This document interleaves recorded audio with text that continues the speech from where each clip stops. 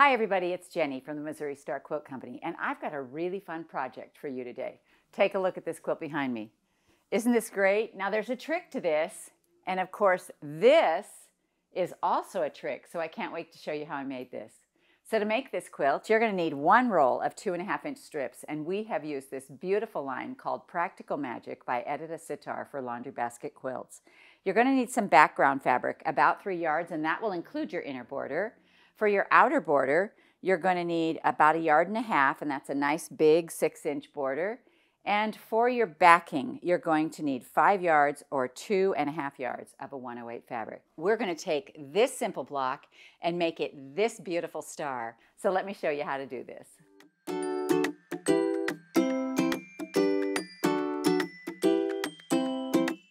So you may have noticed that I have a Block Star t-shirt on, and when Natalie and I do Block Party, we wear these t-shirts. And I thought when I finished this block on this quilt that it was the perfect name for my quilt. So I'm actually wearing my Block Star t-shirt because that is what I named this quilt, the Block Star.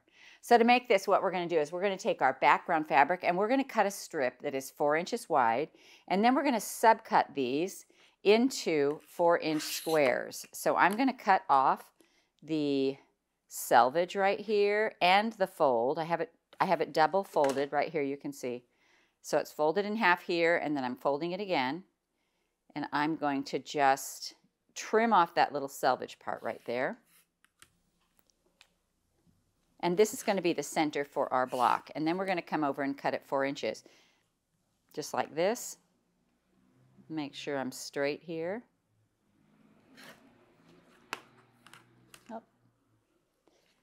And you'll do that. You'll just go ahead and do that. You'll need 56 centers for your blocks. So then we're just going to set these aside over here. And then we're going to start with our rolls, our little 2.5-inch strips. And we're going to choose 2 that are different colors. So I'm going to choose this plum one, and then I'm going to choose this purple one right here, this little light lavender. You want a little bit of contrast, so kind of look for light and dark. Now out of one of these strips, I am going to cut 4 inches and 6-inch pieces. And so I'm going to cut my little end off right here. And right now I'm just doing all the cutting to get ready for the block. And so I'm going to cut 4 inches like this. And you'll need one of these for each of your block. And I have 2, so you can see that I'm preparing for more than one block right here. So we've got a 4-inch and a 6-inch. And then I'm just going to go ahead and cut the rest of this strip in those same numbers. So a 4, and I'll stack those up, and then a 6.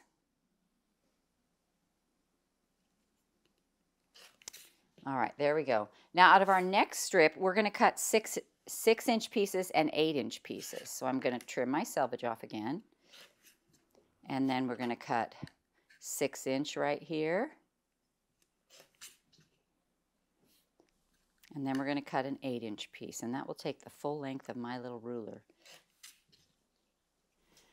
All right, so let me show you how to put this together because it is really fun. So what we're going to do is we're going to take one 4-inch square just like this, and we're going to take a 4-inch piece and we're going to put this on one side, and then we're going to sew this on the next side. So let's go ahead and sew this one down right here. So we're just going to sew 1/4 inch along the edge here and sew this one down. And then what I'm going to do is I'm going to finger press this, and we're going to sew a 6-inch piece to the side.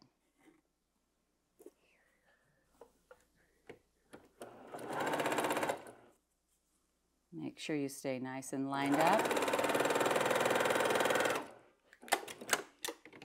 And then we're going to come over here, and I'm going to press this nice and flat.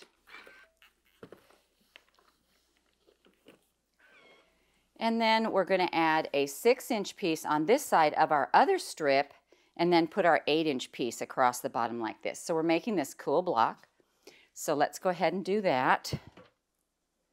So we've got a 6-inch on this side.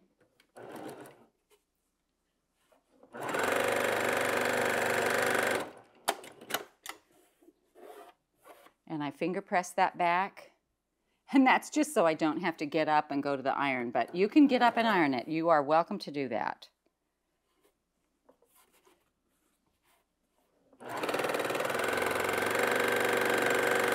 All right, now we're going to press this back.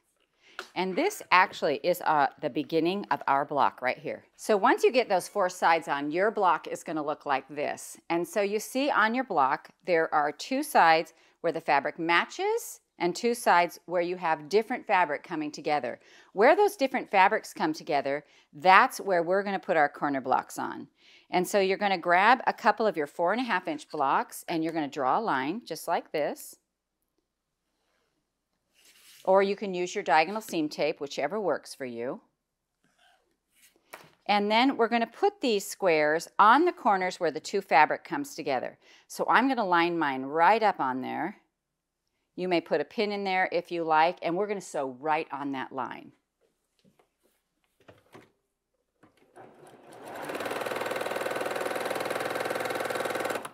Now, because this is quite a big piece of fabric, I want to come out and sew about 1/2 inch away on that because I'm going to save that piece and use it, guess where? In the border. So mine isn't quite 1/2 inch. It's just like about 1/2 inch. And so just far enough so you can cut them apart. So then I'm going to come back here about 1/2 inch over. All right, now what we're going to do is we're going to trim off these sides right here. So I'm going to lay my ruler right in between those 2 lines, my 2 sewing lines. And then we're going to press this open.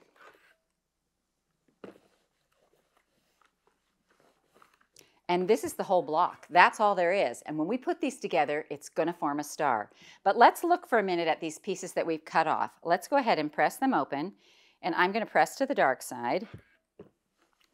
So I want to put my dark fabric on the top and peel it back.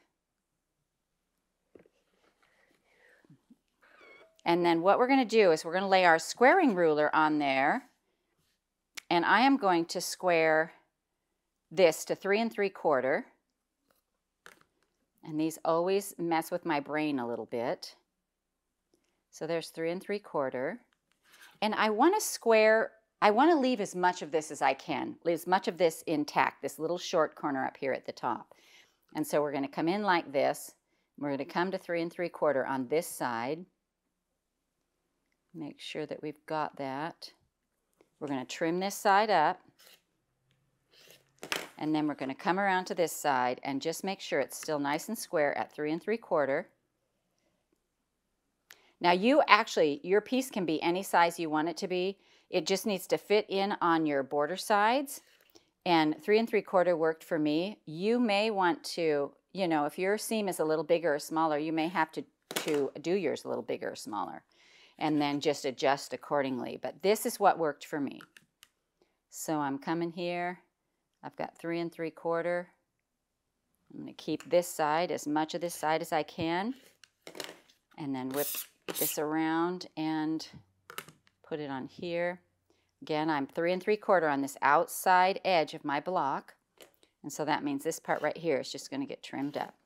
And then you're just going to set these aside, and you'll get a whole pile of those going while we work on these star blocks in the middle. Now let me show you how this fits into the quilt, because this is really fun. So this block right here is going to go here, and you can see when these 4 come together, it forms a star. So basically we're putting this one in, and this next block will turn so that these 2 pieces, these 2 star leg pieces, come right together. So on this quilt right here, I have 1, 2, 3, 4, 5, 6, 7 across by 8 down. So I made 56 of these blocks. Now, if you want to make a couple more, you can actually get a bonus project out of this, and you have enough strips to make a few more, just not enough strips to make a whole nother row.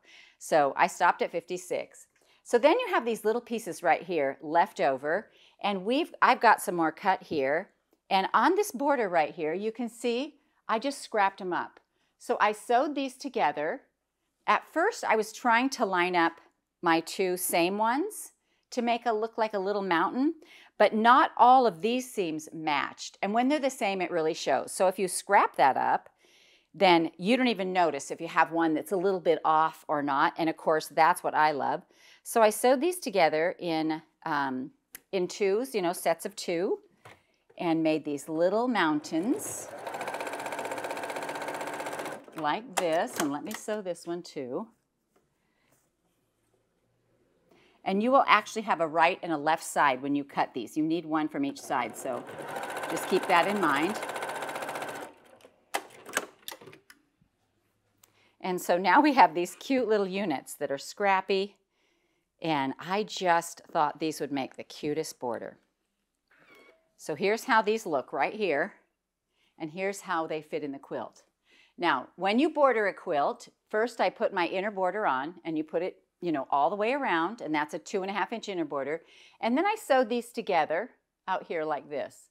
And so I sewed together 2s, and on this side right here, I have 21 of these pieces sewn together.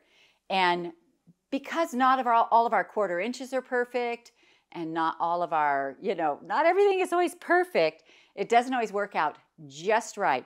But I found that on mine, it was pretty close. And if I had one side that was a little bigger, if I put that bigger side on the bottom, the feed dogs would take in that extra fabric and make sure it worked. So I have 21 on this side and 21 on this side. Now across the top and the bottom, so on a quilt, you do the side borders first, then top and bottom. I actually have 21 as well because it comes all the way out here to the corner. And so it worked out really great for me. If you have one that's obviously too big or, you know, or something, then you can take your seams in a little bit or put your bigger part to the bottom and adjust them and make them fit. So we have these pieces right here. I just sewed them together to make those long borders. So then we added our outer border out here, which is a nice big 6-inch border. And then our backing. Look at this gorgeous back. Isn't this a beautiful piece of fabric?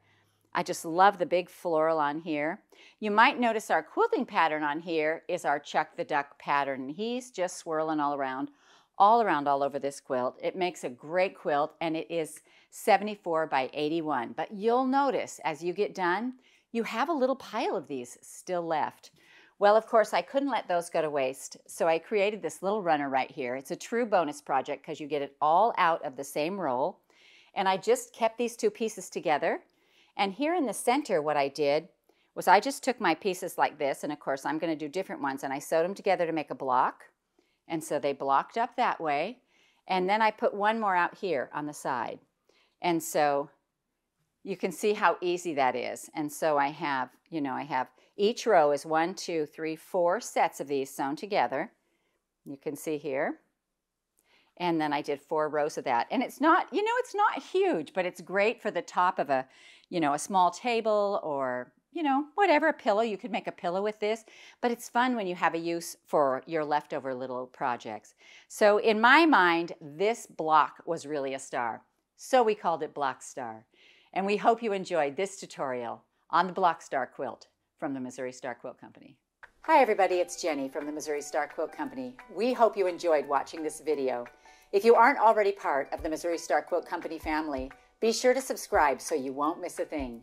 And if you click that bell, it'll notify you every time a new tutorial comes out. See you next Friday.